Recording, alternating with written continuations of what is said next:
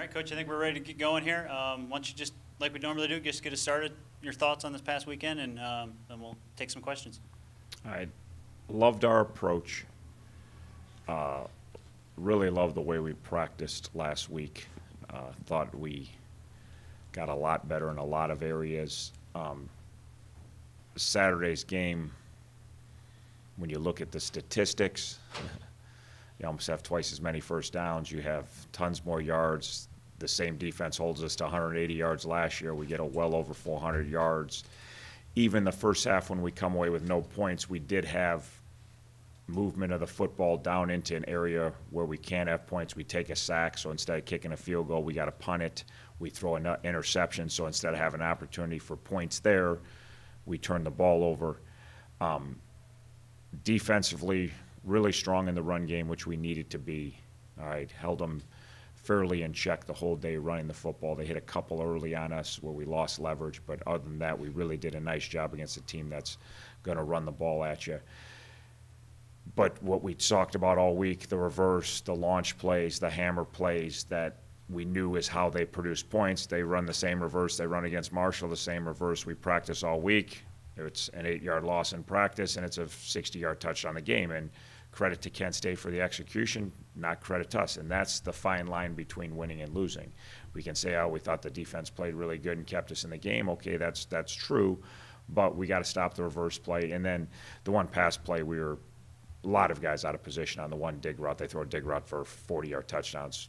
Just poor pass coverage. And our pass coverage wasn't necessarily bad all day, but it was very poor on that one play, and we took some bad angles, and we give up another big play. So 2 big plays, or we can hold them to 6 points and really have a great chance to win the game. Then offensively, obviously, carved out a little bit of a run game more than a year ago. Most of it was run and Gus, but quarterback runs are part of our system. We're always going to run our quarterback just about like everybody else in the country is doing. So we did carve out some yardage in the run game. And then had tons of opportunities in the pass game and threw for a bunch of yards, but didn't have a lot to show for. Missed opportunities with poor route running at times. At times we had great route running. Missed opportunities with poor protection. We got guys running post routes behind everybody, and we don't have time to get them the ball. Missed opportunities with inaccurate throws. All right, so the accumulation, the thing I liked about our offense is we played them a year ago, didn't have many opportunities to score, didn't really have many guys open, didn't really have any run game. We ran it enough to be effective, and we had plenty of opportunities, and we got more touches and more targets for Rowe and for Huddy and for Sam, and got more shots down the field, which was a huge emphasis this week. So I loved our approach structurally offensively, and I think there was opportunities. We got 400-plus yards. There was opportunities to get 600 yards, all right? At the end of the day, it's about mental toughness. It's about execution, all right? It's not about anything else. Our kids play hard. Our kids play hard. They don't quit, okay? That's fantastic, and that's a big part of being a successful football team. But we talked all week about mental toughness, and mental toughness comes down to executing your assignment on every down, and we're still a long ways away from that, all right? And in key situations, we give up a couple big plays for no reason, and in key situations, we don't make the plays offensively that we need to make to, instead of having a great come from behind victory, we have another narrow defeat. And people have asked me about, well, they just got to learn how to win. Well, you guys play by tough, you just can't get over hump. To me, there's no learning how to win. There's executing all game. Because you execute in the first quarter, we don't turn the ball over, we got points on the board, there's a different outcome, right? You execute in the second quarter on a reverse play, there's a different outcome. It's not just the last drive, it's the whole game, and there's mistakes that Kent State physically won battles, and credit to Kent State. All right, there's always going to be that part of the football game, and you try to lift and get stronger and get faster, but those are always, you're not going to win every physical battle. But when you lose a mental battle because you don't do your job that you know how to do, that's the mental discipline between good and great, or average and good. And again, you can be 8 out of 10, but that 9th play gets us beat. And that 9th play, you don't know which one's going to be the touchdown. We felt it against Cincinnati. We gave up a 76-yard run on a mistake by us. It wasn't anything they did. We gave up a reverse on a mistake by us. All right, we didn't have a guy that was responsible for reverse playing reverse. He was doing something else. And as I told the kids post game, if you want to get over the hump, you got to execute. You can get over the hump anytime you want. You got to execute. You got to have be in position when you're supposed to be in position and do it the way it's being coached. And we're going to keep driving it. We worked hard last week to get better at execution. At times our execution was better, but we're still a long ways away. And we're going to keep plugging away one day at a time to execute at a higher level and keep being mentally and physically tough. Because that's, when you play OU and you watch them, that's what they do. They execute. All right, they execute. Do they have good players? Yeah, they have good players. All right, but they have their systems in place, they know what they're doing, and they don't beat themselves. And Coach Solich is a very smart football coach. He's won a lot of games for a lot of years, and he knows, like I always say, there's more games lost than won. So if you just execute your offense and defense and special teams, you're going to have a lot of success, And they can win a high-scoring game, they can win a low-scoring game. And is it belief? Yeah, some of it's belief because they've had some success, particularly this year, getting off to a good start. But it's also execution when the game's on the line. That's the key part of it. If you just do what you're supposed to do, you're going to put yourself in position. And we're still not doing that on enough consistent enough basis, and that's where we got to keep plugging away and keep heading. I get the impression that it's not the same players every week or every play. It's on one play, it's this guy maybe breaking down or not executing, and then on another play, it's this guy.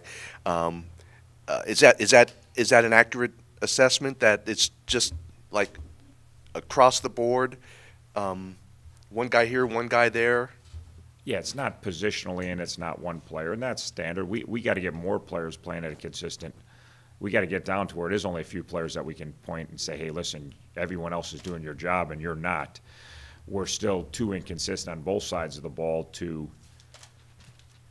make enough plays to win games. Can we make enough plays to stay in games? Yeah, we've done that on a fairly consistent basis, albeit a couple games haven't been close, but over the course of our time here, we've played teams very tough. And we're not talented enough yet to make more mistakes than the other team. We have to play a cleaner game than the other team. We're talented enough to play with teams. We're talented enough to beat teams. We have to play a much cleaner football game, and we got to get mentally tougher as a football program. And the only way you do it is you keep practicing and you keep putting kids in the same positions over and over and get them used to doing it right all the time. And we have kids that are trying, but it's not. There's a difference between trying and going on doing something. We got a lot of kids that are very. Can you watch them practice?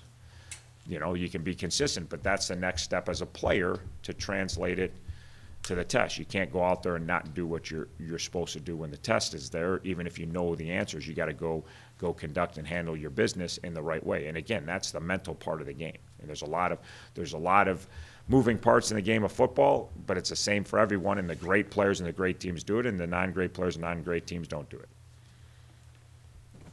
Have you seen improvement from the beginning of the season till now? Are they making fewer mistakes as the game goes on? Yeah, no, we showed there was a lot of improvement even on Saturday at times. Obviously, it's tougher for our offense.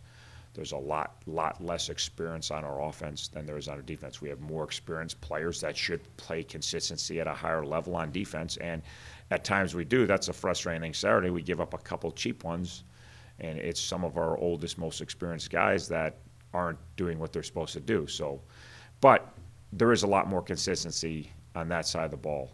Then you go to the offensive side of the ball. There is less experience, and it is a little bit harder. But we just got to keep pushing to keep making strides every week. And I think we made a bunch of strides last week. Our offense through 4 weeks, we had more opportunities to make plays last week against a pretty stingy defense than we've had all year. There was tons of, and we made it. We had 4+ yards of offense against a team that stopped Minnesota offensively, so Minnesota's a good football team, but we had our kids in the right positions and our kids were flying around and we had opportunity. We made a fair amount of plays. You don't get 400+ yards and not make any plays, but drive the ball, illegal procedure, holding penalty, turnover, sack. That's the difference. So even the first half we should have had points on the board.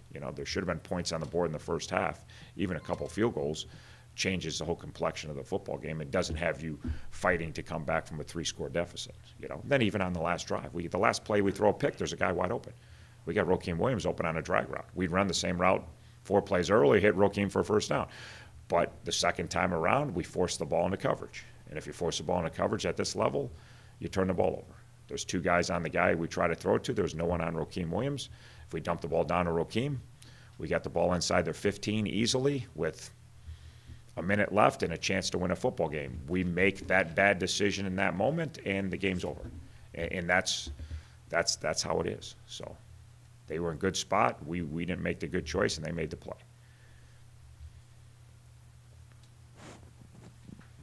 Coach, a couple questions I got on Twitter this morning. I just want to run them by you. Where are you at when the amount of young guys that you're playing? Are you excited because you're playing all these young guys because of where they're going to be? Is it like, or is it we're playing all these young guys? I wish I had more upperclassmen. I just think you stay in the present. I've told a lot of people I'm really excited about the long-term future of Miami football. I'm ecstatic, but we live in the present. I'm not worried about 2016, 17, 18, 19, and 20. I'm worried about 2015. And you don't approach it as, well, it's acceptable because they're young. Now, we have to continue. We talked about last week. You got to continue to look at ourselves and what we're asking our kids to do. I think last week we had a good balance. We weren't so vanilla that we were easy to defend or easy to attack, but we didn't have too much in our packages that our kids were too much where we were going to slow them down because we have a lot on their plate mentally. So there's a fine line there. You want to be as basic as you can to keep them playing fast. But on the other hand, you don't want to be so basic that it's pretty easy to attack on both sides of the ball. So I thought we really found some good balance there last week on both sides of the ball. All right. Now it's just the details and the habits of every day of doing it right and consistently practicing the right way, and then getting the mindset to carry it over. Getting the mindset and getting the belief and the confidence, and you gotta practice hard and really fight through that. But then you also gotta go on a Saturday with a lot of belief. So there's a fine line, but for me, it's just stay in the present and trying to prepare your football team the best you can to have success this Saturday and beat Ohio University. That's the goal. We played a good game against them last year, had a chance to win a game and didn't win a game. They we outplayed them in the first half. They clearly outplayed us in the second half. So we've got to learn our lessons. It's obviously a huge rivalry game, which makes it even more exciting. Like I said earlier today, we're fortunate we got 2 rivalry games. Most people only have 1. It's really important to our fans. It's really important to the school. It's really important to the community. But it's also important to try to get to 1-1 in the league. And that's the most important thing, is to get to 1-1 in the league and put a loss on them. And we could be tied with them after Saturday in the conference race, And we have every belief we have an opportunity to win this football game. We also know when we watch their tape, they're not going to give you the game. They're watching our tape saying, hey, just keep doing what we're doing. They probably will give us the game. That's what they're saying. They make mistakes. They're mistake-oriented. They turn the ball over. They take sacks. They've been penalized too, but they get inopportune penalties. They give up big plays on the defensive side of the ball, and that's all the things that a team like OU preys on, and their consistency and their level of execution is fantastic. You talked about some of the young players and having so many of them. Some of the guys coming along quicker than others, but Nate Becker, first touchdown. DeAndre Montgomery, I thought, had a really good game for you. Some of the young kids are really starting to move along.